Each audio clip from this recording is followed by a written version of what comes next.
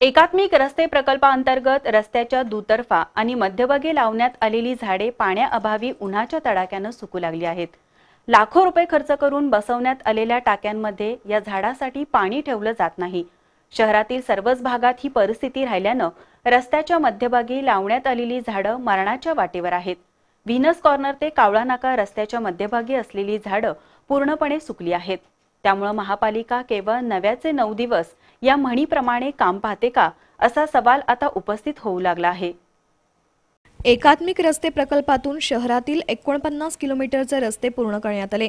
त्या अंतर्गत रस्त्यांच्या दुतर्फा काही ठिकाणी रस्ते दुभाजकामध्ये छोटी मोठी हजारो झाडं लावण्यात आली। IRBची जबाबदारी संपल्यानंतर त्या झाडांची देखभालही कमी झाली। पाण्याअभावी ही झाडं उन्हाच्या कडाक्यात सध्या सुकून चालली आहेत। तर लाखो रुपये खर्च करून अशा झाडांना वर्षभर पाणी घालता यावं यासाठी रस्त्यांच्या दुभाजकामध्ये टाक्या ठेवण्यात आल्यात। मात्र त्याचा वापर कधी केला जातो असा सवाल उपस्थित होऊ लागलाय। शहरातील सर्वच परिसरात हे चित्र आहे। KSBP या संस्थेने या झाडांना पाणी घालण्याची जबाबदारी घेतली होती, पण त्यांनाही महापालिका सहकार्य करत नाही।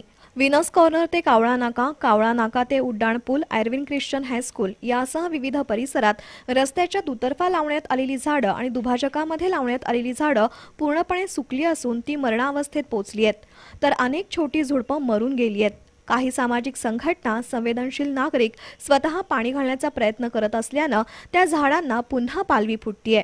आयर्विन ख्रिश्चन हायस्कूल समोर असणारे विनोद कटारिया हे रोज रस्त्याच्या दुभाजकामध्ये असणाऱ्या झाडांना पाणी घालतात। त्यामुळे मान टाकलेल्या झाडाला पालवी फुटली आहे। मात्र महापालिकेला या झाडांबाबत काही देणंघेणं नसल्याचं चित्र सध्या तर जाणवतंय। त्यामुळे रस्त्याच्या दुतर्फा आणि मध्यभागी असणाऱ्या झाडांना पाण्याची व्यवस्था करावी अशी अपेक्षा सर्वसामान्य करतायत।